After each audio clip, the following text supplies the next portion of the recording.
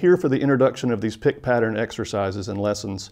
I want to use this opportunity to just remind us all of kind of ultimately what we're trying to create here, and that's quality. The way we sort of really focus in on quality for flat picking is through this concept I call flat picking flow. And we really want to flow. We really want to feel like we are traveling through the songs that we play with quality. It's not just about one note. It's about a string of notes. It's about a stream. It's about experiencing rhythm. It's about experiencing one good note after the other. It's about experiencing this sort of overarching expressiveness and musicality. And so here, again, as an introduction to these exercises, because they're going to challenge that sense of flow, I want to at least know that we have a way to really connect with that flow, no matter where you are in your playing. I recommend this for advanced players and beginners as well. And it's a simplistic drill as an introduction to these kind of challenges and these pick pattern exercises, to just create a stream of notes. And so I'll demonstrate this at first. We'll have a metronome here at 80 beats a minute, and I'll play it, and then I'll demonstrate what's going on here. So here's a metronome at 80 beats a minute. So I'll count us in. 1, 2, ready, play.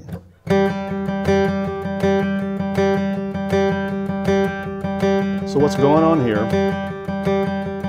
is I'm engaging in this 8th note stream.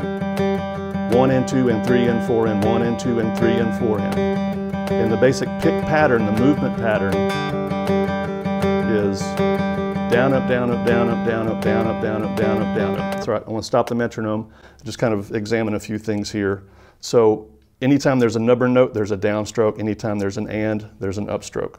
And so the point here is that it's really pick patterns, pick direction. A lot of folks sort of debate about, how to use the pick and flat picking. And what I'm really trying to create here, again, in this idea of flow, of flowing and connecting with rhythm all the way through the piece that we play, from the first note to the last note, is the fact that I am just never changing from that basic motion.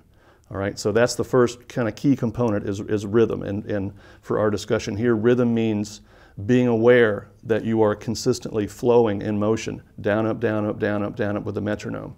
Again, I chose 80 beats a minute. My recommendation for anyone is to find a tempo that feels manageable. Again, defining success here is not about fast or slow, it's about quality. And quality is whatever feels the most manageable for the longest amount of time. And for that matter, I encourage folks to do this 30 seconds up to a minute even. And so that's connecting with rhythm. As far as tone, rhythm and tone work together. The note quality is really dependent on our ability to settle physically, because as it's rhythmically settled, it creates a consistent length of note. If I really slow that down, 1 and 2 and 3 and 4 and, those notes have length. They're not short notes, right? So that's success for just the note quality. As far as the resonance of the note and sort of the general quality of the sound has a lot to do with tension. So again, as we're more settled in rhythm, we're going to hear the guitar or feel the guitar resonate. We're going to hear that warm woodiness of these guitars that we really desire. If tension's in the way, you're going to hear more notes like this, right? Shorter notes, and kind of a sharp sort of mid-rangey staccato kind of sound. That's, again, not in the interest of the kind of quality that this shows us. So long flowing notes, and again, musicality. The third part of flow is some effort that we are making to communicate the music that we're making. And even at this level, we can communicate through dynamics, all right? So I choose a note, and again, musicality, being expressive, is about choice. It's about saying, I feel this about the piece of music that I'm playing, and I want a listener to feel this as well. Again, with this simplistic drill, starting with dynamics, we'll choose a note for emphasis. If it's 1 and 3, it's 1 and 2 and 3 and 4. Or if it's 2 and 4, 1, 2, 3, 4. But that gives the whole line shape. And again, that stands in contrast to what is sort of a flat, sort of over-even line. And even that in and of itself, there's elements of quality there. There's long notes, and there's rhythmic connection and consistency there. But the dynamics give that line more dimension. It essentially makes it mean more. Again, that's what being expressive is about, is making something mean something more to a listener. So all three of those things working together as we prepare for everything else we're going to do with our flat picking kind of starts with this fundamental drill of just, again, with one note, you know, but again, defining success is the quality of each one of those notes, how they connect, how our movement settles into that rhythm for as long as we need it, how we feel that we are consistently communicating dynamics, and anything that's important to us. You can take those dynamics and kind of play around with what notes emphasized. It doesn't always have to be 1 or 3 or 2 and 4.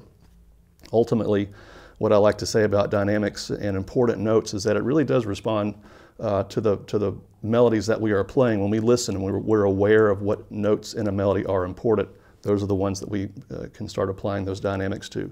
And again, give the melodies that we play all those elements of dimension and shape and depth. So anyway, this basic single note drill as an introduction to these pick pattern lessons, and again, ultimately to the rest of the work that we're going to do here on the site, starts with really experiencing flow, meaning we're experiencing the utmost quality here at this fundamental level, kind of down in the engine room here of our playing. And we want to know that we can achieve this. So try this out. Again, find a tempo that feels manageable. Success is not about fast or slow. It's about quality managed for as long as we need it. All right, so do this before you jump into these pick pattern lessons, because they're going to challenge it through space, through some string changing. And then as we continue to work through other parts of the curriculum, we'll obviously get into the fretting hand and some of the other more components about actually playing melodies in this guitar style. So try that out, and then jump forward into these exercises, and I think that you'll find how being able to connect with this level of quality for as long as you need to will really help the quality that you're looking for in everything else that you do.